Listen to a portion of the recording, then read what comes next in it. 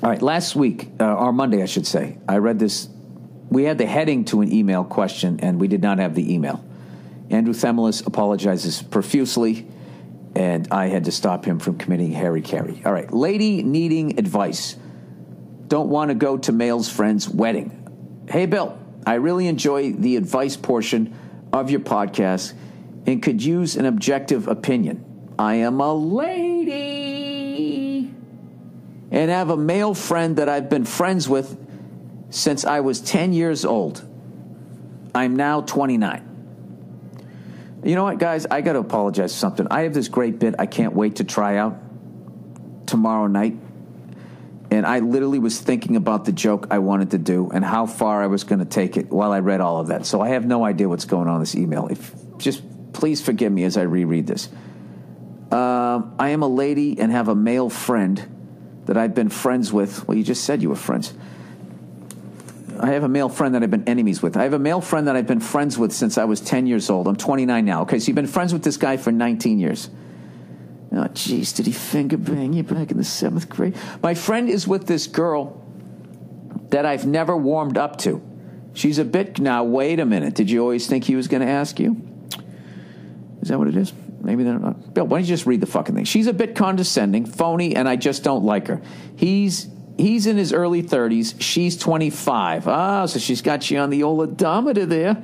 And they both currently live with his mom, who also happens to be a good friend of mine. They have crappy jobs, don't pay his mom rent or contribute much, but instead they're putting money back to have a wedding by the end of the year.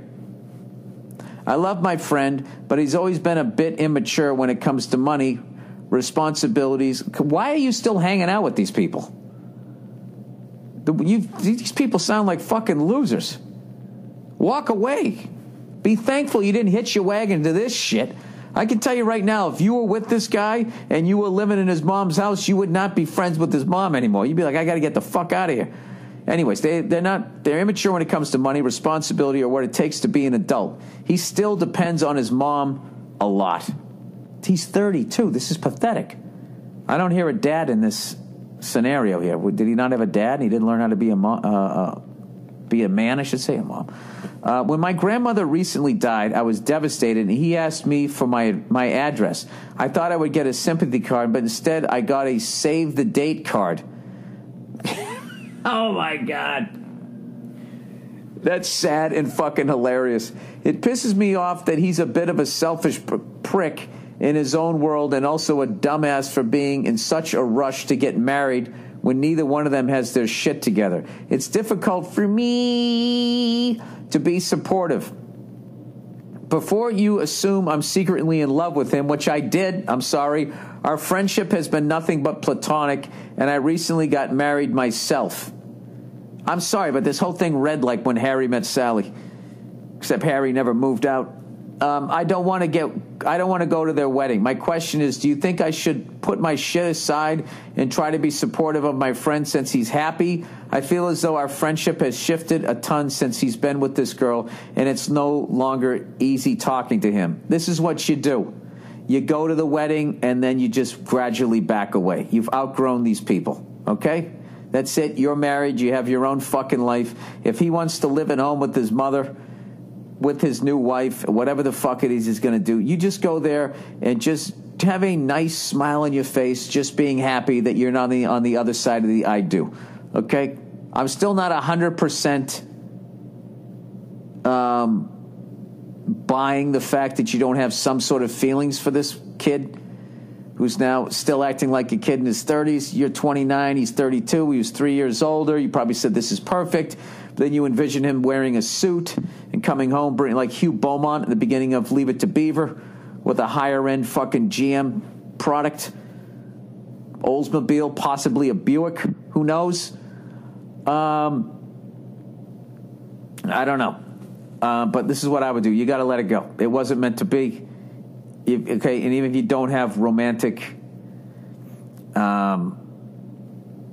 feelings for this person, all right? If you don't have feelings for this fucking person, I can already tell you, the fact that it's so driving you nuts that you had to write into some dope like me doing a podcast, I I don't know. The way this is all written, I think you wear your feelings on your sleeve, and they're going to know what's up. I would go there, smile and wave, that's it. And then I would not torture your husband on the way home or the whole night critiquing them about how fucking stupid it is, because I can tell you this right now, your husband doesn't want to fucking go. So what you should do is you should go there and you should have a great fucking time with your husband. And you should thank him for not being a fucking loser that lives at home with his mom. There you go, all right? And then go to Framebridge, take a picture of your tits, and give it to him on Sunday. That's the podcast, everybody.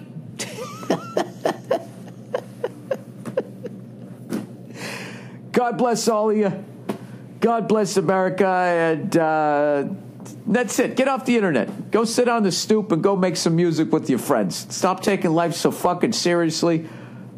Stay away from credit cards. Stay away from the meth. If your doctor prescribes any painkillers that has any opiates in it, do not take them. Tough it out. Just watch There Will Be Blood as you sit there on the couch. Toughen it out. Fucking guy dragged himself out of the fucking Wile E. Coyote mine with a broken leg to go in town just to get a fucking gold nickel. All right, you can do it. All right, that's the podcast. Have a great weekend, you cunts, and I'll talk to you on Monday.